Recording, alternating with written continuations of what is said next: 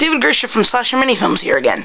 This is part 3 of my review of the Mattel HyperScan. Currently, the game I'm going to show you now is the Ben 10 disc. The Ben 10 disc. I really wanted the WWF wrestling disc, but I can't find it. It's hard to find, but beggars can't be choosers. I'm gonna put the disc in, turn on the system, and get my big stack of Ben 10 cards. Alright. While the system's loading up, just another quick thing to tell you. Earlier, this system is comparable to the Virtual Boy without the 3D aspect. Also, I'm not quite sure it was released in Japan, but it only had a library of about 10, 15 games maybe. My friend even said you can make homebrew games for it, but I'm not even going to go into that because you'd have to make cards. But you know, what the heck. For the sample. Another thing that's quite annoying about this game system. So I'm taking you down to the system so you can listen. You hear the disc spinning. It's annoying. Okay. While the game's loading, I'm going to show you the amount of cards I have for this.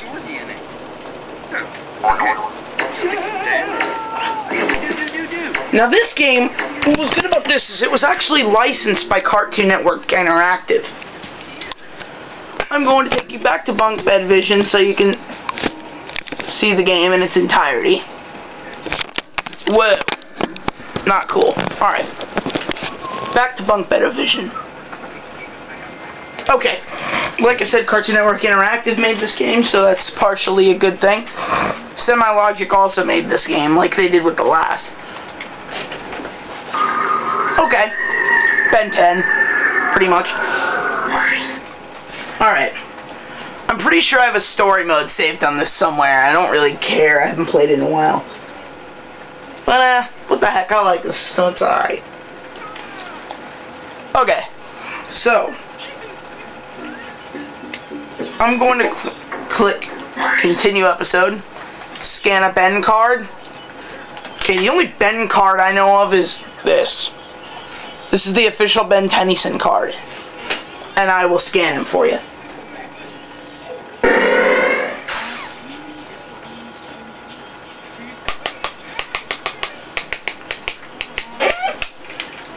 Okay. There you go. Now, the way I have this set up, by the way, is I'm on the bottom bunk of my bunk bed, and I have my camera up here, under my top bunk bed. But,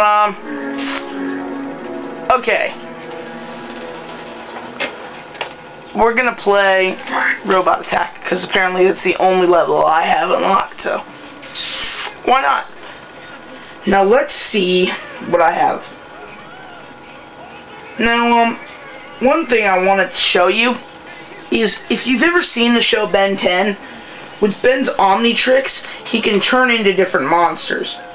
Now, one thing really cool about this game is with the cards I have enabled and I have in my hands, I am able to transform Ben into his normal characters. Plus, I have a Grandpa Max card, which enables me help. Which, because I haven't played this in a while, I will be using a lot. But, that is besides the point, so we're gonna get to the gameplay once this thing loads. Yeah. Like I said, about one thing I don't like about this game is the intense loading time.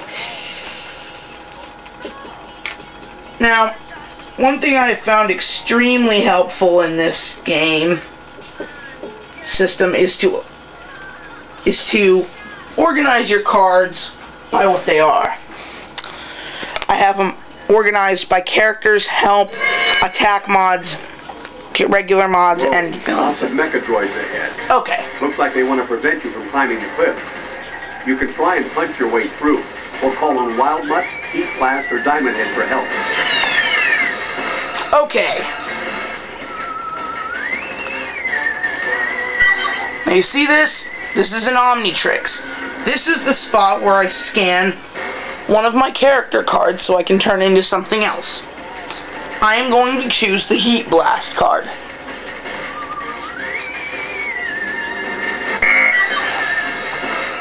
Okay, apparently it didn't work.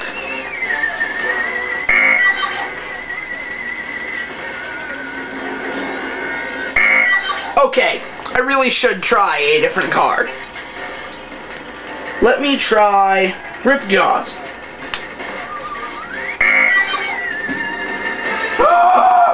Can this get any dumber?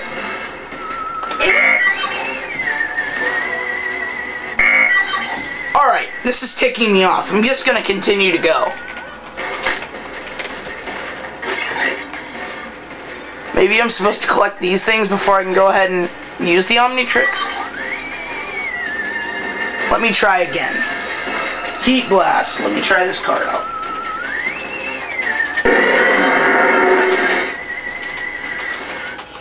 Now there's where it gets cool. Time to turn up the Heat Blast. Yeah. That's pretty pimp. Anyway, but besides the extremely childish gameplay, I like the arcade style controls. Although it's extremely easy to die. And every time you die, you go back as Ben to the end of the level. Whoa. So I'm just gonna forget what Grandpa Max said. And I'm going to turn back into Heat Blast.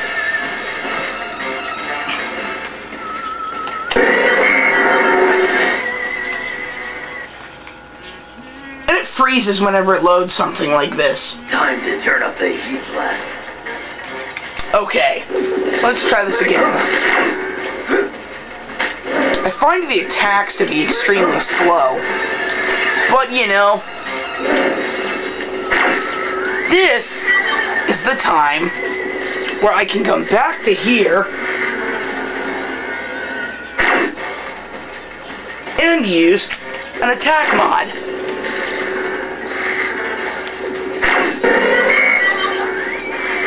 And hopefully this works.